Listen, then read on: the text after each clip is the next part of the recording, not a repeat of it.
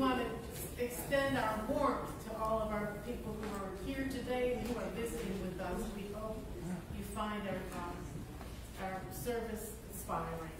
We have a flower calendar posted. Now, we still have poinsettias on the altar, but we're ready to take them down soon. So if you'd like to bring flowers in memory or honor of somebody or something, you can sign up as you leave into the narthex. There's a calendar posted. On Monday mornings, you're invited to come to Hardee's in Inman, coffee from 8:30 to 9:30. You're also invited to attend our weekly Bible study. It meets every Wednesday evening at 6 p.m. at Aldersgate. Both churches combine together to study the book of Genesis. So please think about joining that. And then if you are on the trustee committee, we will have a brief meeting today in the sanctuary after the service, so please stay here if you are on the trustees. If you're not sure if you're on the trustees,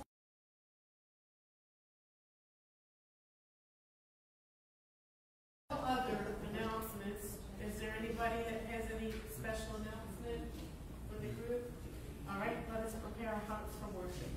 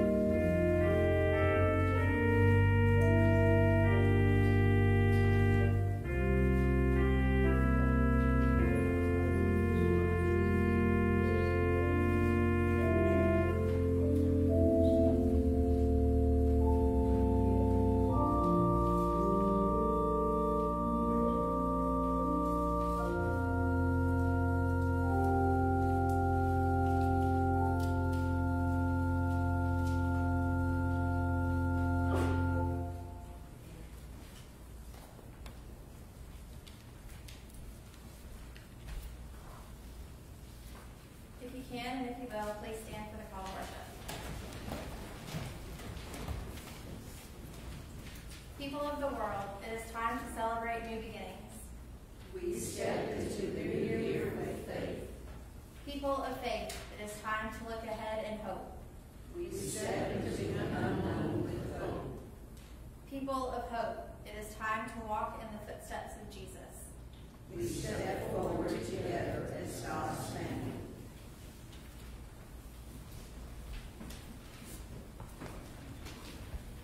Please join in singing Rise Up, O Men of God, page number 576.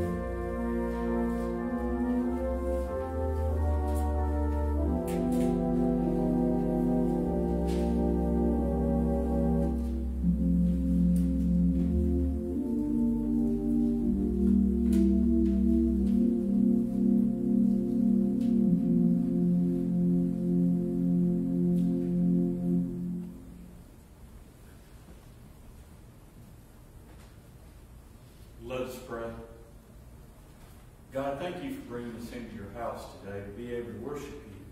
But we pray that we won't just do it here in this house, that we'll be able to continue to worship you and bring.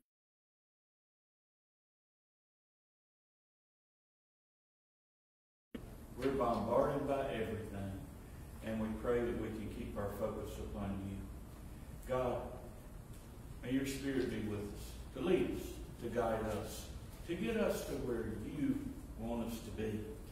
And once we get there, may you provide us with all that we need to be able to do what it is you call us to do. And God, help us to be able to let others know who your Son Jesus Christ is.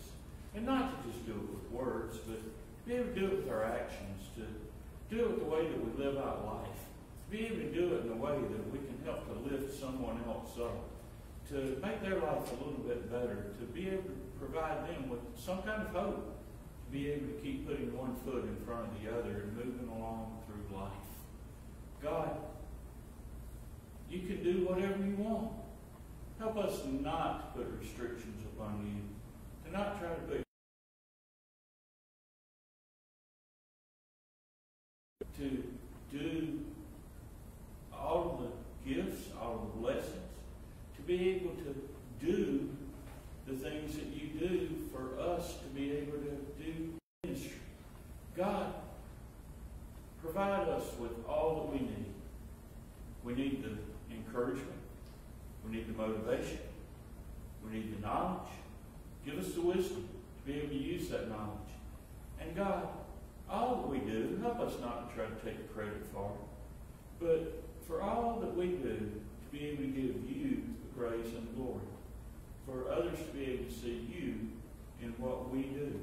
And God, help it not to just be this church, but for each one of us to be able to leave this place, go out into the world, and to be able to follow your calling in our life. God, a lot going on. A lot of things going on in religion, a lot of things going on in politics, a lot of things going on in social aspects around the world. Be with each one. Let us know that you are involved, that you're there, that you're still in control, and that your will ultimately be done. God, just help us not to get in the way. Help us not to hinder you. But use us that your work can be done. God, be with folks everywhere. We've had folks here on our prayer list. We've had deaths within families. Be with those. Your healing hands upon them. Your loving arms wrapped around them.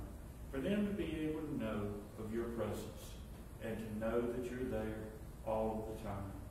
And God, be with folks around the world.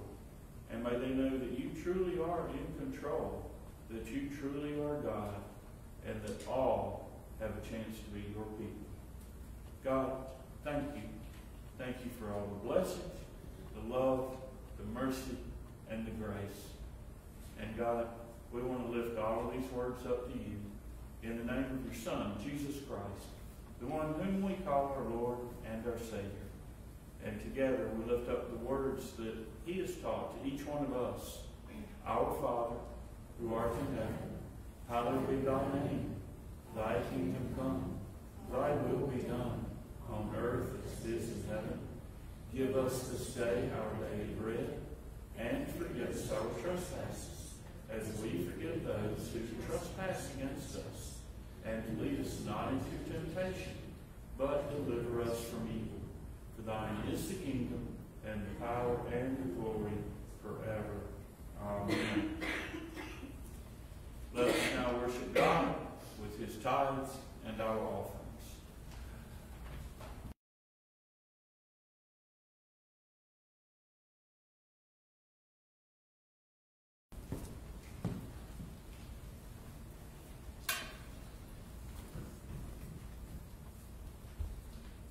God, use these gifts that we return to you. Bless them, that your ministry may be done. In Jesus' name, amen.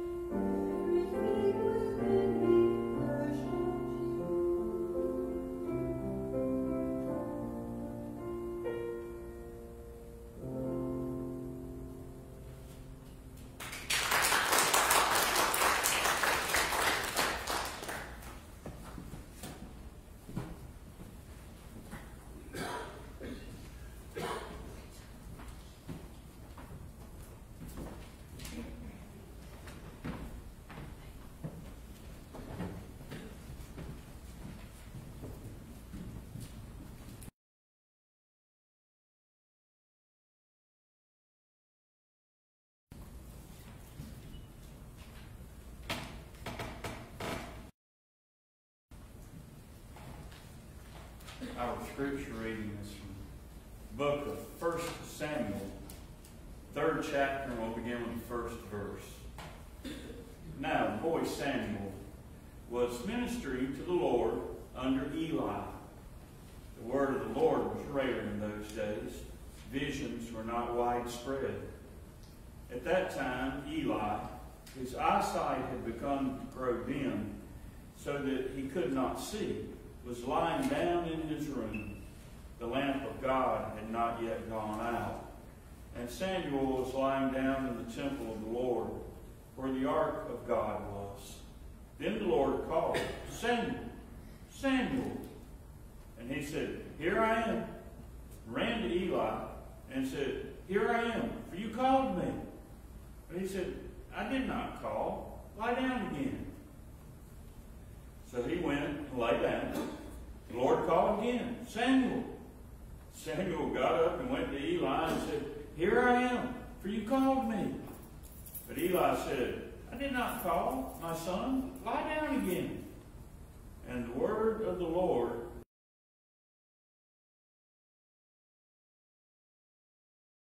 Samuel again, a third time. He got up and went to Eli and said, Here I am, for you called me. Then Eli perceived that the Lord was calling the boy. Therefore Eli said to Samuel, Go, lie down, and if he calls you, you shall say, Speak, Lord, for your servant is listening. So Samuel went and lay down in his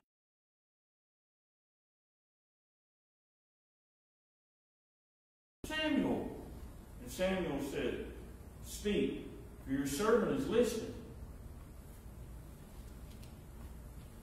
God bless the reading and the hearing of His word. Amen. Samuel and Eli. Gets a little confusing here in 1 Samuel and some of the verses following. We've got Eli. Eli's a priest. And he's got some age on him, and he had sons, and since he was of the priestly lineage of Aaron, he's a priest, and his sons will be priests, and their sons will be priests, and it'll continue on. But we have a few little issues here. When you get to this section of 1 Samuel, it'll mention about a king, and there weren't any kings yet. It'll mention about the temple, and there wasn't a temple yet, so we kind of don't know quite how this writing, when it was done. It may have been done a lot later on about this time period, and so they kind of sneaked a few little things in there because they already knew about it. But here's Samuel. Says that he's young, so he's still a kid. He's got to be under 13. He's there to help take care of Eli. It's kind of like a servant for him. Eli's got some age on him, and it's not the temple, and it wasn't at this time the tabernacle, the tent. It was probably more like a portable building that they could do, that they put the pieces together. And so Eli's there. It's probably just before morning, because it says the light of God has not gone out. And that would have been the light that shined during the night next to the Ark of the Covenant. And so sometime wee hours of the morning, just before sunup, Samuel goes running in there to Eli and says, I heard you call. And Eli says, No, it wasn't me. Go back to sleep. And so he goes back into his little spot there near the Ark of the Covenant. And a little while later, Samuel hears his name again. So he hops up, runs in there to Eli. What do you need? Eli says, nothing. What are you doing in here? He said, I heard you call me. He said, No, I didn't. Go back to sleep. Go lay down. So Samuel goes back, lays down, and then a third time. And it says that he hasn't come to know God yet. Now, he's working there where it would be like a synagogue, and he's helping Eli the priest, and yet he doesn't know God yet. And God, at this point in time, the Israelites are not doing well at all. And so God's just not giving them a lot of guidance. Later on, we find out Eli didn't do well at all. His sons were corrupt, and so, the whole family was kind of straying away from God. And it says nobody was getting these visions. Nobody's hearing God's voice. And so here we go for the third time, Samuel.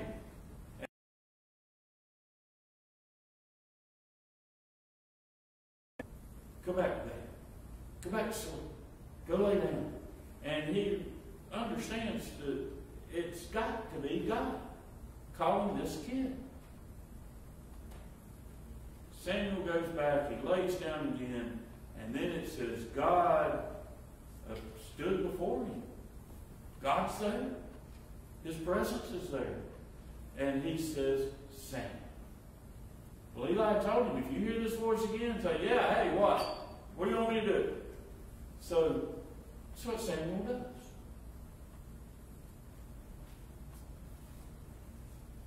You ever hear God's voice? When I was serving at church about 25 years ago, after church, I'd go wait at the back at the steps leading out to the parking lot and greet folks as they came out. And this mom came out and says, Jeremiah has got a question for you. And I said, well, there's just a few more people, so hang on a second, and I'll be right with you. So those other folks came out. Jeremiah walked over there too. Jeremiah was 6. Jeremiah had long blonde hair, cute as he could be, bright kid.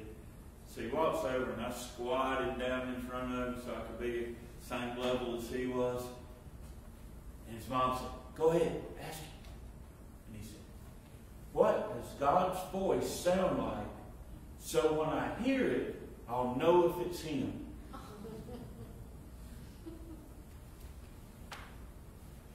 Being the very knowledgeable person that I am, I said, I don't know. I've never heard it. Not verbally that way. I said, there are some people that say they've heard God's voice. But I said, Jeremiah, you ever think of doing something? And then it pops into your head that this might not be a good idea? There might be consequences to it.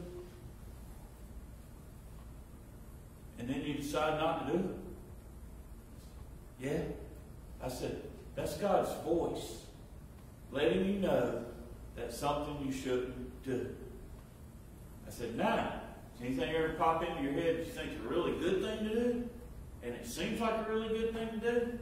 And something keeps telling you to do it, and it turns out really well? And you said, yeah. I said, that's probably God's voice letting you know what you ought to do. So a lot of times it's not hearing the voice with your ears, it's hearing the voice with your mind and with your heart. And he was like, okay. I always thought he'd be a preacher. He ended up in the military. It's a good thing too. Hearing God's voice.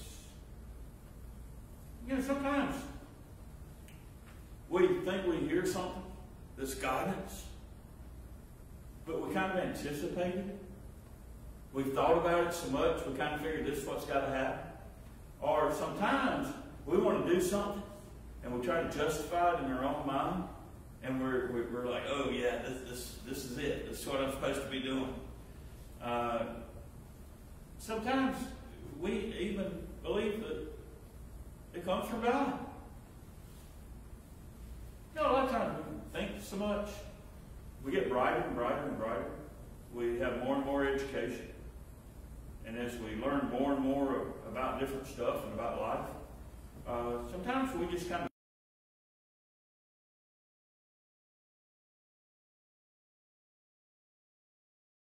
before, love watching Jeopardy, but a lot of those folks couldn't answer a children's Bible exam if they had to.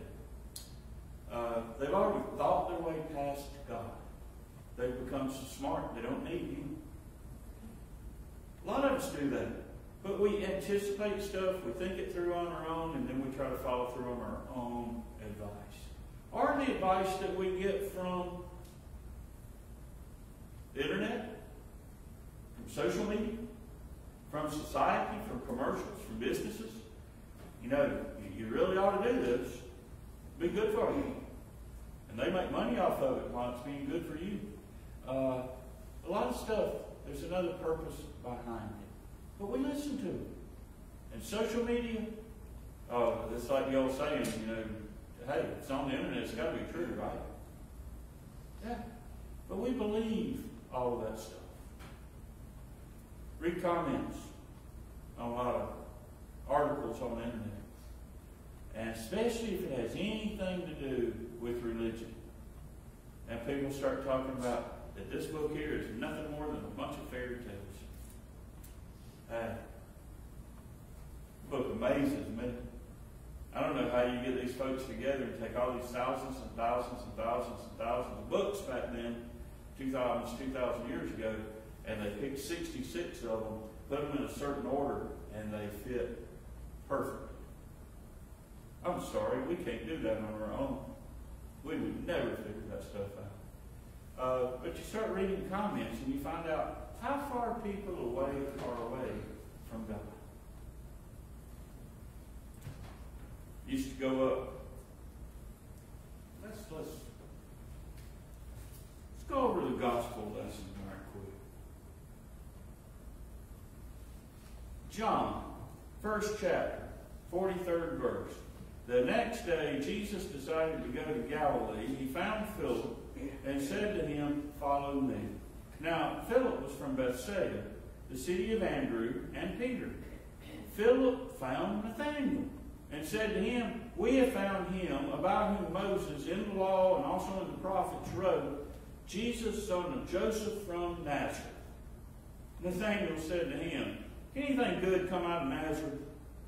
Philip said to him, "Come and see." When Jesus saw Nathanael coming toward him, he said to him, "Here is truly an Israelite in whom there is no deceit." Nathanael asked him, "Where did you get to know me?" Jesus answered, "Saw you under the fig tree with Philip, before Philip called you." Nathanael replied, "Rabbi, you are the Son of God. You're the King of Israel." Jesus answered, "Do you believe because I told you that I saw you under the fig tree? You will see greater things than these." Nathanael heard a voice. He heard Philip's voice. But then he heard another voice that said, "Come on, follow me." Had the family farm up in North Carolina, and we kept cows, usually 5 or 6. And a few years back, we had a lot of cold weather, and said, "Have to go feed the cows. Have to put hay out for them." So we do that there at the old barn in the feeders. And I'd pull up my old pickup truck and had a distinct sound to it. And usually just pulling up after the 3rd or 4th trip up there, you can see the cows start to come over the hill. They stay down this low area where I guess it was a little bit warmer, less wind hitting that area, and there they come. Well, it got to where after a little while, if they weren't coming that fast, I could yell out for them, and they got to where they heard my voice. They learned it. And there they come. They'd speed up. They knew that hay was getting ready to get put out, and always get some sweet feed and sprinkle over it. And those cows would bury their face up in that hay to try to get that sweet feed licked out of it. But they learned the voice. They listened for it.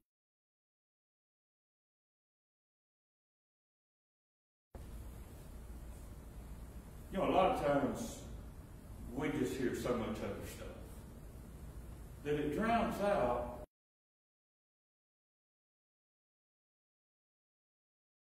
for the right stuff. We're not quite listening for the right sound. And if we're not listening for it, we're probably not going to hear it. I remember my dad. He'd sit in the recliner and watch TV. And we had French doors there going into the dining area. And that's where my mom usually was. So there was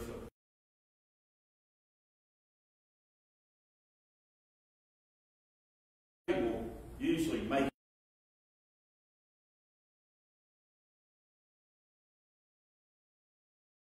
sitting on the couch a little further over, and me and my dad watching the TV. My mom would be talking continuously. She never stopped. And so I got to noticing that every once in a while my dad was watching TV, he'd go, yeah. Mom would be in there just talking, and a little while later, Dad would go, uh-huh. A little bit later, yeah. And I finally caught on.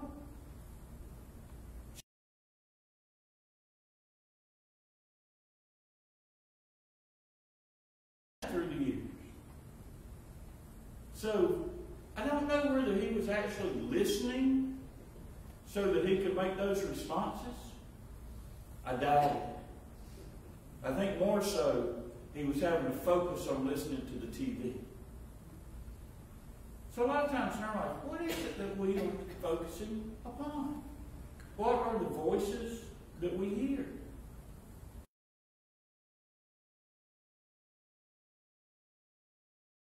Go to this party.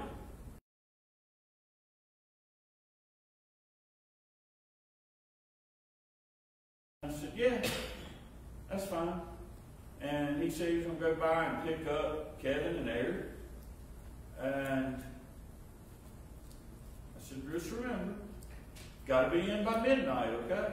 And the boys knew that for each minute they were late, the punishment got added to the work.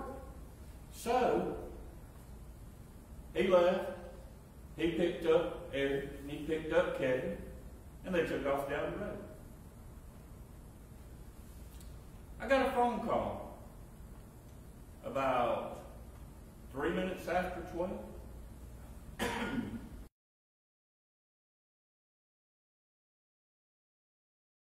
But he called, and it was from a youth center up in town that the town church hosted, called the Lighthouse. So I said, where are you? He said, the Lighthouse. I said, you know you're late? He said, I know. He said, we came by here, and we're helping to clean up. I said, you go to...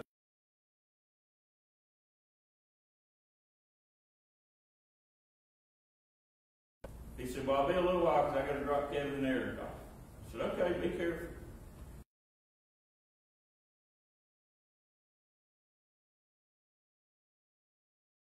You know, you had told me before I left the house that you just didn't think that one was a good idea? That something was just telling you that we probably shouldn't go to this one? And I said, yeah. He said, well, when I picked up Eric and Kevin, I told them that that little voice in your head said that this one probably wasn't a good idea. He said, Eric said, I think we ought to listen to your dad's voice he heard. But now Kevin was just the opposite. He was, oh, let's go. It's going to be fun. There's going to be a crowd there. There's going to be all kinds of stuff for us to do and all. And so they decided the vote was 2-1 against going to the party. So instead, they went to the Lighthouse. And they had a pool table and foosball and ping pong and video game, a whole wall full of them. And they'd have snacks, and there'd be adults there to look out for the young folks. And so they went there and said they'd helped out with the younger ones. I said, would you ever hear anything about the party? He said, oh yeah. He said, there were probably about 150 to 200 young people there. And it got raided, and a bunch of them ended up at jail.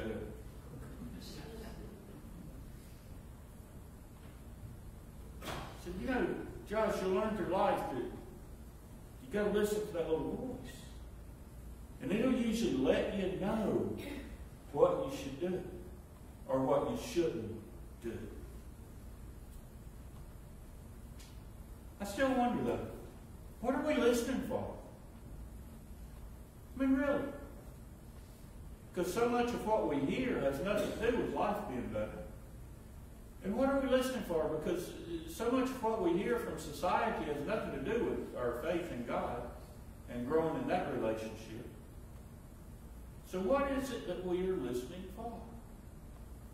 Native Americans befriended by someone. They got to be best buddies. And this guy said, "You need to go to New York City." I said, "Okay." He said, "I'll take you. We'll go up. We'll spend a few days." And so they got there. And first thing that both of them noticed was all the noise. I mean, you had scooters and you had motorcycles and you had people yelling and talking loud, and you had cars and you had horns and you had sirens and you had, it's just noise. And all the hustle and the bustle, and it was noise and noise and noise and more noise. And they're walking down the sidewalk, and the Native American says, "Hey, you hear that?" And the guy said, "I hear that. I hear all kinds of stuff." And he said, No. Not all those things. Do you hear it? He said, "What are you hearing?" He said, "It's a cricket." He said, "Man, there's no way you're listening. You can't be hearing a cricket. There's no way. You cannot hear a cricket in all this noise. All these people and all this traffic and all of there's no way." And he said, Yeah, come over here. And there, where one of the storefronts was, the door was back in kind of like a little cove, and he kept leaning and looking, and he said, "There it is. It's in the corner." And there was a cricket. There in the corner of that cove next to the door. And the guy said, "How in the world did you hear that?" And he said, "I was listening for it." So in amongst all that other noise, he heard what he was listening for. What about us? What are we listening for? Are we trying to hear God's voice? Are we listening for it in the midst of everything that's going on in the world? All of the hustle and the bustle and the social media and the people and the politics and the everything. Are we listening for God's voice? Not so sure that Nathaniel was listening for. He may have been. Everybody kind of anticipated something. They all thought something was getting ready to happen. But he's out there that afternoon underneath that fig tree in the shade taking it easy. And he heard that voice. They heard it first from a friend of his. And then what about Samuel? Samuel heard that voice. Didn't know what it was. Didn't he?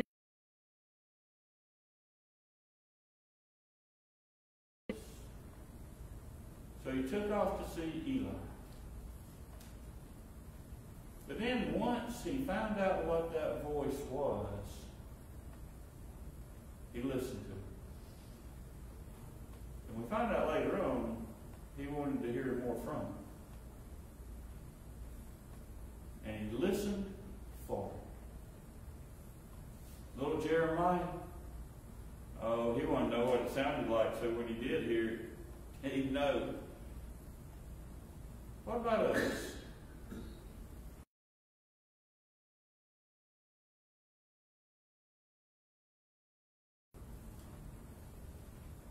And once we do hear it, do we believe it? Do we trust it? Do we do what it says? So Brenda, beforehand I told you, a lot of times the more we keep our nose out of stuff, the better God can take care of it. That's probably true. Listen for His voice.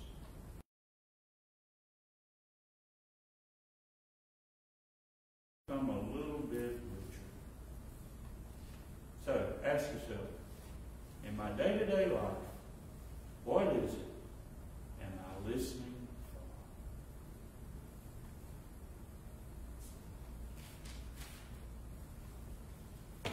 for? Amen. Let's stand for our statement of faith.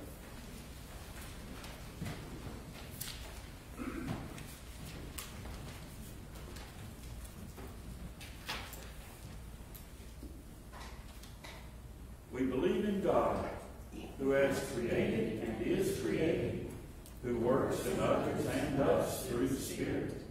We follow in the way of Jesus, celebrating God's presence, living respect in creation, loving and serving others, seeking justice and resisting injustice, and seeking out hope and peace.